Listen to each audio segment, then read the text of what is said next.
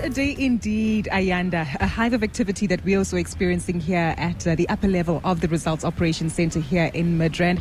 And I guess, as you've eloquently put it, it's been a very intriguing day for many South Africans as we've been witnessing the voting activity across the country. I myself had a very pleasant experience, I must say. So that really does help contextualize much of what it is that we will be discussing throughout this Elections on Kaya special. And I've got my good and faithful colleague with me, Phemelo Motene. Always a delight to work with you. What a day, what a day. Right? Welcome to all of you who've just joined us. This is going to be our special broadcast, and we're going to be doing this hopefully until Sunday. Yes. The IEC has said that they will give us those results on Sunday, so we look forward to that. But as Ayanda said, it's still quiet here, but you can start hearing the buzzing. The buzzing is starting to happen below us here where the actual leaderboard is. Right. And there will be we'll cross straight to the IEC briefing at 7 o'clock sharp. That will be happening while we are on air. You and I are going to be doing this until 10 tonight. Yes. So it's going to be quite busy, lots of analysis, not only political, also business. Yeah, definitely some business updates as well. It was very clear last night as we spoke to several business representatives that business does have a vested interest as to how the politics of the day do influence the environment. And whilst it's not so much about the political parties, it does speak to the policies, because fundamentally that does play an influence on the certainty that they see. But briefly on that, I thought I must tell you the markets have been closed today, but the currencies have actually been incredibly steady despite the ongoing trade that does take place there. So for anyone who is concerned about the rand and typically the comments that have been said in the past that when it drops we'll pick it up, we all know it doesn't work that way. If it did, we'd be in a much more fortunate position as South Africans. But still trading at 18.30 to the US dollar, 23.35 to the British pound, and 19.87 against the euro. Company updates as well. We see the likes of Anglo and BHP. They've been in the headlines for quite some time, as BHP has been wanting to pick up the assets that are owned by Anglo American. When is that deadline? Today. And it doesn't seem so as it will come from the London Stock Exchange. It will come from the London Stock Exchange, but from what we understand, Anglo American isn't looking to offer an extension on that particular deal. So that will be intriguing to see how it does transpire in the South African environment. But might come as some welcome relief for many key stakeholders in mining in South Africa. So we obviously, as I said, we're going to be having conversations with analysts. We're going to be having conversations with political leaders. I know one already is here, Musima Mane. We saw walk into the center, and we'll be speaking to him in this hour. We'll also be crossing back to our colleague who's going to be watching that leaderboard. Of course, as we sit, it's 000. That's across the board until 9 o'clock when those results start trickling in. We hope, anyway. We know that some results will be coming in only after the last station is closed. So yes, 9 o'clock is the time. Yes. But no one's going to be turned away. 100%. That's the most important part. No one's going to be turned away. So when they say it's done and they've closed, then we'll start seeing them trickle in, and it's going to be really exciting from that point onwards. What I find so intriguing, Phemelo, about this is the fact that I've been seeing a lot of tweets and social media updates, and even our colleague Katie Catapodis is still stuck in a queue 2 hours after being there. So it does seem as though there's a slightly heightened level of voter turnout in this election, and likely that we will see polling stations perhaps keeping their doors open for longer. So traditionally, the biggest traffic is between 7 and 11. And the IEC has said possibly going to be between 7 and 12 because of the 3 ballots. But we are seeing, I think the IEC is going to tell us when they tell us during that press briefing, that probably, we saw more people come out than maybe expected. And you never know with these things. Everybody's saying it's still early days. It's still early to say what the voter turnout was like.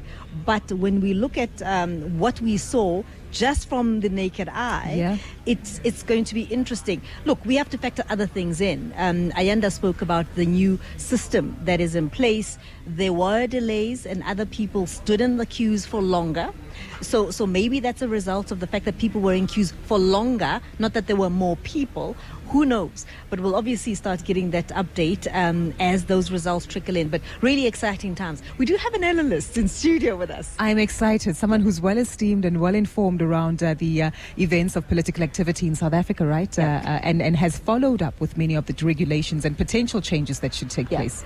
Well, Michael Atkins is an independent election analyst who is in studio with us. Thank you. Really appreciate you coming in, Mike. Welcome to Kaya. Yes, good evening. And this is that short period where no news is good news. Yes. It is. And we're all smiling at the moment. I think tomorrow we'll start hearing some really heated debates and political parties starting to say things that sometimes can sound outrageous. But we're in the calm now. And so we have enough time to analyze what do we think is going to happen. But before we get there, Mike, I mean, you've been involved and observed a lot of the policies that have got us here. A lot of people saying that, look, this is going to be an election that is a watershed, a kind of election.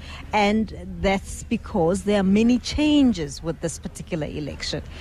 How we are voting, some of the things that have changed. And you've been watching that quite closely, how we got here. Yes. As we know that independent candidates may participate in the elections for the first time, from my own point of view, I've been surprised that we don't have more that are participating. I guess we'll see how it pans out before more people throw their hat in the ring. Mm-hmm. And I want us to talk about that because I saw a few of them going out to vote today and really just saying, you know, what a moment it is. And I also saw and heard a lot of people say, look, I loved candidate X, candidate Y, but I don't know. I feel like it's going to be a waste of my vote. And there is a bit of that sense where people are saying, we love candidate X, candidate Y, but in the greater pool, it may not mean anything. That's because of the way in which the legislation has been structured. You know, some people play the numbers games and play the power games and are only interested in who is the most powerful. I take the view that Parliament is representative of the whole nation. Yeah. And having independent candidates gives us more people in Parliament. And a lot of the work is in committees and behind the scenes. And being able to extend representation to different groups of people, to my mind, enriches the democratic environment. And that is always going to be a good thing. But obviously, one of the issues that people are raising is that threshold of what it is that gets you into Parliament. How many numbers are going to get an individual into Parliament? It was something that was contentious. A civil society took that to court. So let's talk about that and how we eventually got here. This the Electoral Amendment Act in a way was rushed. There were a lot of consultations. It was a long process. But one of the consequences, it's just the way the numbers worked, is that independent candidates for the National Assembly require effectively nearly twice as many votes to guarantee a seat as do parties. Now, yes, it was fought in the Constitutional Court. I was closely involved in that. And there's a lot of reasons. The case was rushed. There's a lot of factors that played a role. It was heard urgently. So it has been disappointing that high barrier still remains for independent candidates.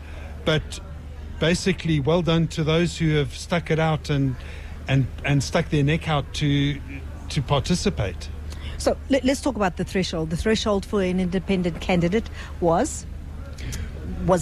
So what it is if you work out within each province or region, as they term it, there are 200 seats spread among the regions for those calculations.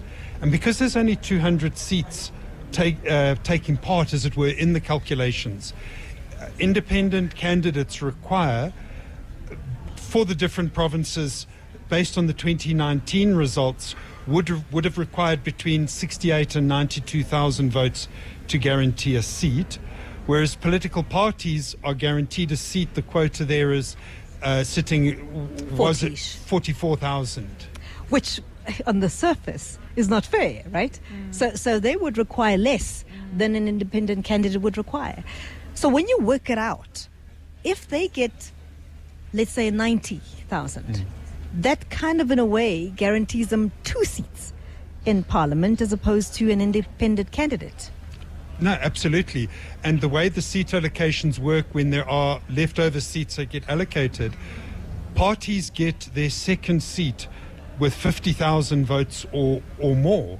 It's just a peculiar way the extra seats are allocated. So, yes, it is actually quite a high mountain for independents to climb. Quite a high threshold, yeah. On that note, though, Michael, then what is it that you'll be looking out for when it comes to the results and the outcomes of the numbers, when it comes to the performance of independent candidates, given what you've described? Well, having been close to the court case, I will be interested in an independent candidate who potentially would get, say, 58,000 votes and just miss out on one of the remainder seats in their regional calculation, whereas a political party with effectively 55,000, it's more complicated because there's two ballots. But if we compare with the old system, effectively 55,000 votes could well get two seats. Ooh. And so maybe we may see, if maybe 2 or 3 independent candidates find themselves in this scenario, they may go back to court. The constitutional lawyers would say what the avenues are to reopen a constitutional court decision. I don't know. But it would certainly raise questions of fairness. And when you come down to it, free and fair elections is one of the fundamental constitutional values. I'm assuming that this is quite telling then of the mood around and the sentiment around these elections this year, that it has become a lot more competitive. Many more South Africans do want to make a difference. And I'm keen, following your observations over the years, what are the key nuances or differentiating factors about this year's elections that you're witnessing so far? Well, we've had over the years, as we all know, like for the National Assembly, a general increase in the number of parties participating. The growth was not high, from 48 to 52 on the National Assembly ballot. But what was interesting is a lot of parties who took part in the previous elections dropped away. Half of those 52 parties are completely new entrants. So of those new entrants, there's a few different categories. Some are people who have a history with other parties. Some are smaller parties. And then there are some parties with quite solid structures and on-the-ground presence. So it will be very interesting to see how the balance of votes goes among those new entrants. We've heard our colleague Ayanda speak about the technology that has been introduced in this particular election. I heard one of the independent candidates saying, well, we complained from the onset that the IEC's technology is not up to scratch. We were disqualified to participate provincially because we complained about the technology. Today, that technology issue is coming up again. The VMD system that others are saying is part of the reason why there were delays, is part of the reason why there were glitches. In fact, former president of Nigeria, Obasanjo, actually himself made mention of that, saying, look, it's all very good, but he is concerned about some of the delays caused by the technical glitches. Those VMDs are a great system, and the IEC has worked very hard and have brought in good technology in that sense. So they are a positive development. Obviously, it's really tough when you go out into a live environment with technology. So I'm sympathetic to the fact that there can be glitches.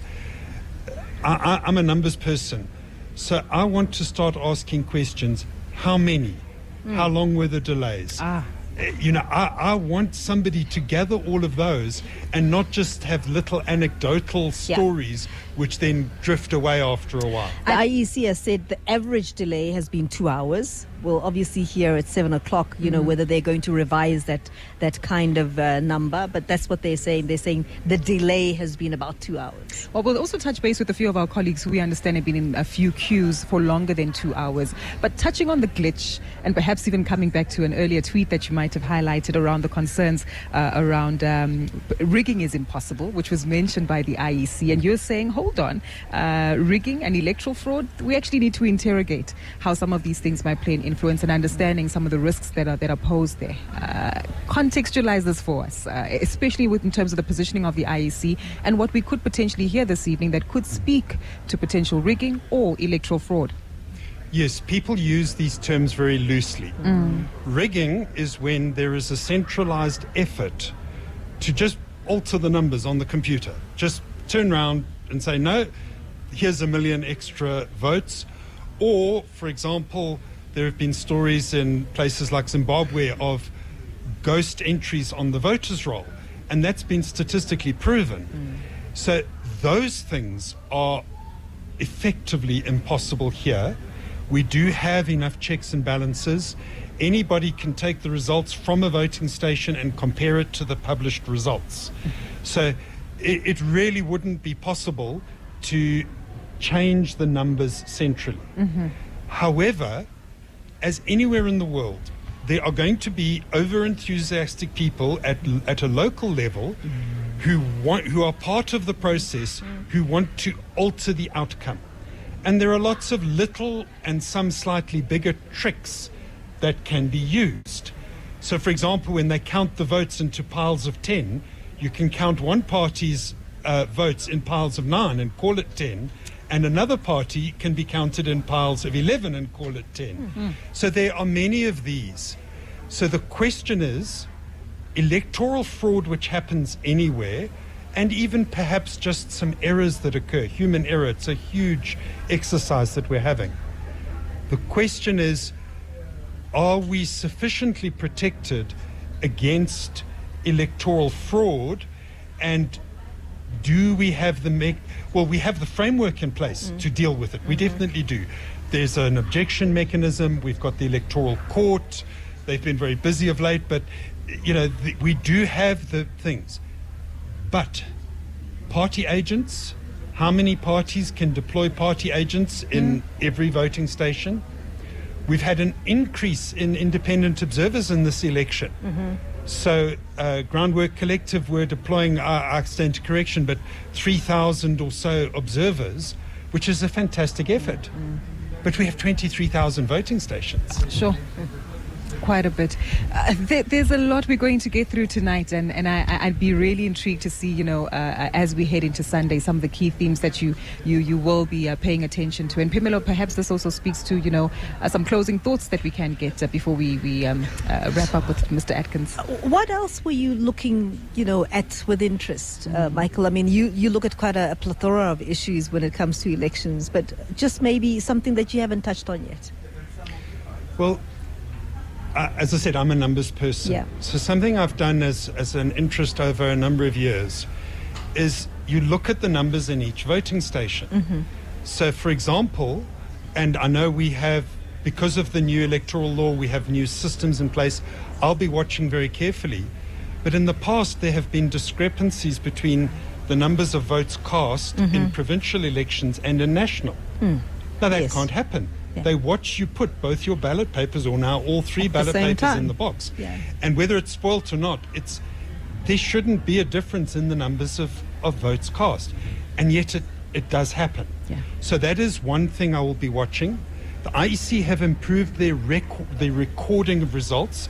They've skipped out one of the steps in writing down of numbers, because they used to write in a diary, then transfer to the forms, and then send those forms for capture. Yeah. And my understanding is they've cut out one of those steps. Yeah. And anything where people write things down is a place where mistakes can human be error comes in. Okay, we're going to have to wrap it up. But one of the things he's touched on is, issues of the spoiled ballot. We'll talk to that at some point. But we've got a couple of days now to deal with that. So let me thank you very much, Michael Atkins, for making time for us and for really helping us understand some of the really key issues as we look into this election. He's an independent elections analyst, and wow, a lot to think about there. Right? Certainly a lot to think about. And I guess in the upcoming days, when we hear these updates from the IEC, we will be following up on many of these points and seeking more clarity on them. Well, Phemelo, as mentioned, we've got a vibrant team that's on the ground with us here at the Results Operating Center. And Ayanda Nyati is standing by with us as well to give us further insights on updates that we can hear on the ground, and actually hearing from the General Manager for Electoral Operations, Granville Abrahams, to give us some more perspective. Ayanda?